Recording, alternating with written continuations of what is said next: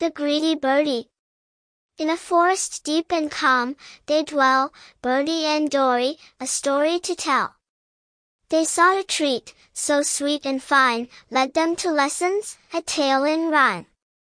With wings of hope, and a recipe in hand, Birdy set out for the pudding land. Ingredients gathered, the flavors divine, a dessert adventure, so daring, yet kind. Impatient and greedy, Birdy took a big bite of the hot pudding. Oh, what a sight!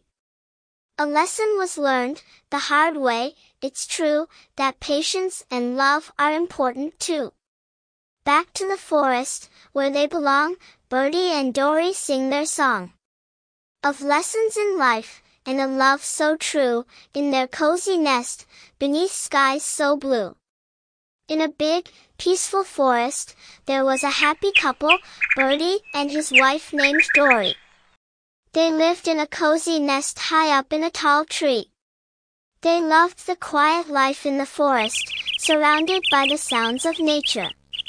One day, Birdy decided to explore beyond the forest. He flew far and landed in a lively village. The villagers were having a special celebration, and it was full of fun and laughter. After a big meal, the villagers left some delicious pudding in pots outside. Birdy, who was very hungry, couldn't resist the sweet smell of the pudding.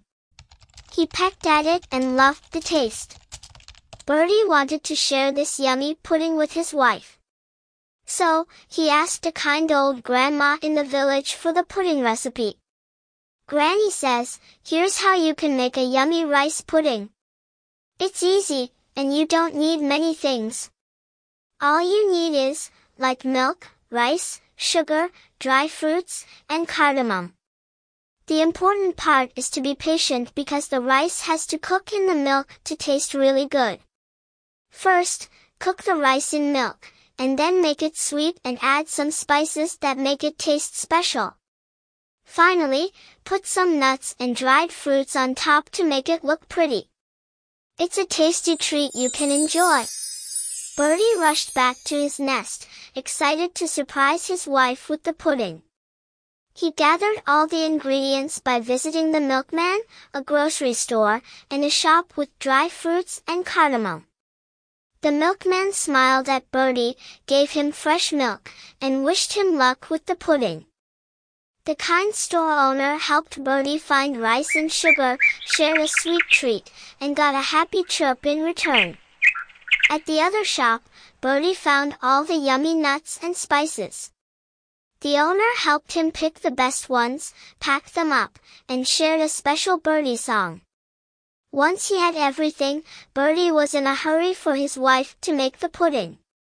He watched as she followed the recipe, cooking the pudding to perfection. But Birdy couldn't wait for it to cool.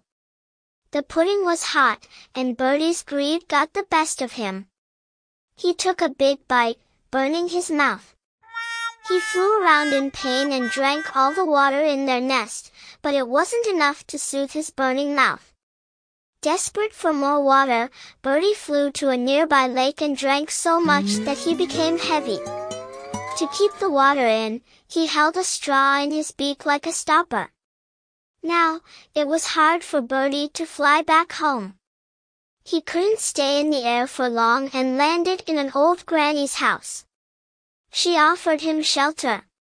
While she was in the kitchen making pudding, Birdy couldn't resist his greed and tried to eat some. In the process, he accidentally let go of the straw, and all the water in his mouth flooded the granny's house. She got angry and shooed Birdy away. Terrified and wiser, Birdy flew back to his nest in the forest. He learned a valuable lesson about not letting greed take over. Birdy and Dory remembered this adventure as a reminder to be patient and not let greed ruin good things.